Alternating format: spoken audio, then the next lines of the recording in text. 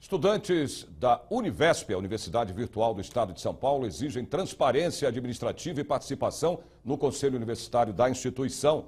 As reivindicações foram apresentadas numa audiência pública aqui na Assembleia.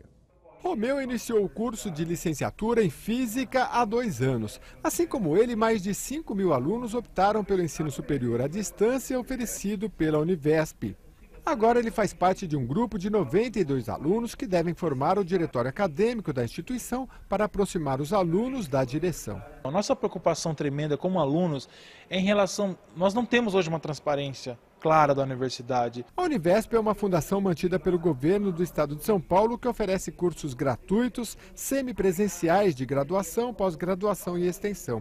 O ingresso é por processo seletivo, como vestibular.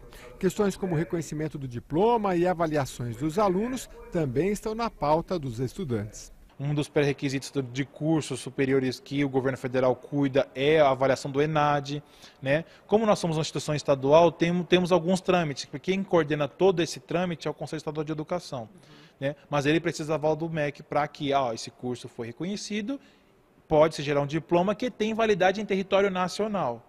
A nossa preocupação é que, sem esses pré-requisitos que estamos levantando aqui, podemos ter problemas em ter um diploma sim. O deputado Giannazi, do PSOL, disse que vai propor a ampliação da verba orçamentária para a Univesp, que neste ano de 2017 foi de cerca de R$20.900.000. Tem a questão da infraestrutura dos cursos, faltam materiais, laboratórios. Então, aí são várias questões que eles estão levantando e que o Estado tem a obrigação de...